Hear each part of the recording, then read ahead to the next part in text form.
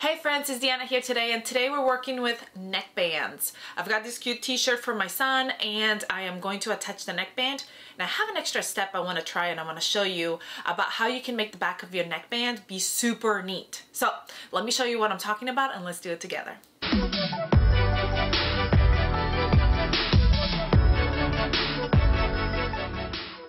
Alright, so here I have my bodice and my neckband, and usually we just have this neckband piece which we fold and we quarter. I like to use this little snippet to mark my quarters. It makes things a lot easier when I'm trying to attach. And then you also quarter your neck. And then you would attach your neckband right sides together at your neck. But today we're going to do an extra step. So what I've done is I grabbed my neckband piece, pattern piece, and I folded it in half so it gives me just the right amount for the side when it's folded.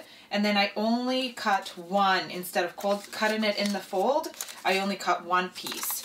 And that's going to go in the back. So what I'm going to do is I'm going to grab my neckband, and I'm going to grab, as I'm attaching the neckband, I'm also going to attach this piece right here at the back. So let's find the half of it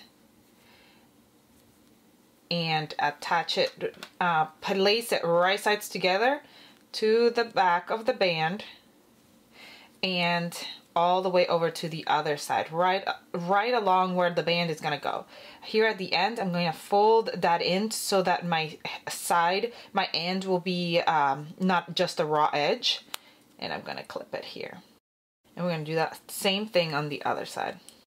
So then when we sew it together, we're gonna sew this piece right along there. So then when it comes down, this piece is going to go over our seam allowance and cover that up. But let's go ahead and sew it first. All right, so I like to start in the back. Remember that you're sandwiching all those layers in here. So what we're gonna do now is make sure that that new fabric right there is lined up nicely with the neckband. We're stretching it out and aligning it all up with the neck. And I go to my first quarter and I start sewing. Make sure that that seam allowance right there that we fold it down stays down when you go past it.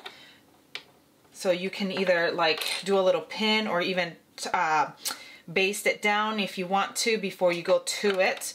It is up to you. Sometimes I like to do like a little pin right here on the inside so it's not gonna get cut by my serger, but it's like helping to hold it there where it's supposed to stay.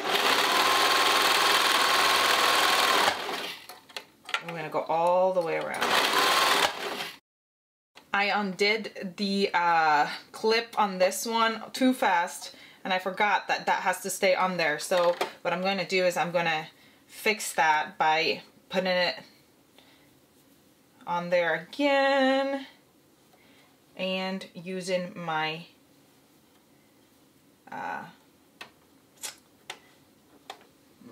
another pin to hold it down.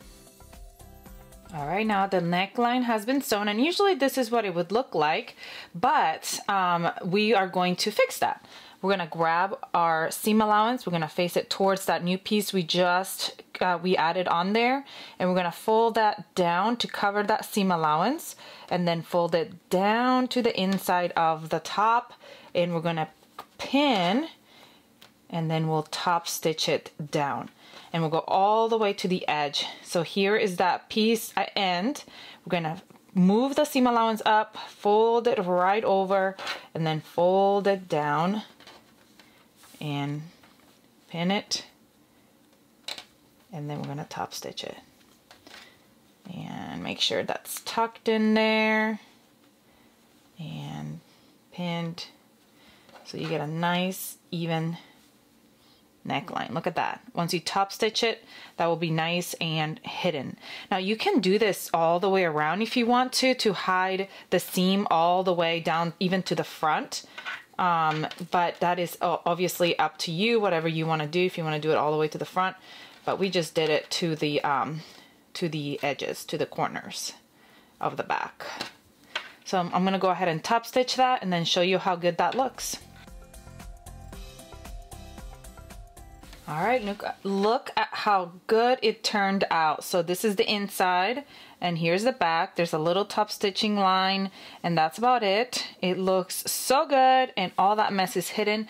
And if you had a tag, you would attach the tag in there so it would get caught in there, and it just looks so professional and so good. All right, friends, I hope you enjoyed this little tiny tutorial that makes such a big difference. I hope you're going to try it. Let me know if you do. It looks so good. I think I'm gonna start doing this to all my tops because that just looks really good, and it really wasn't that much of an extra step. It's just a little bit of top stitching on there. I did it with a straight stitch on my sewing machine. It still has plenty of stretch because it's just a little bit in the back, and I think it looks amazing. I hope you enjoyed this tutorial. Please comment, like, share, subscribe if you haven't so you never miss any of our tutorials, and I'll see you next time. Bye.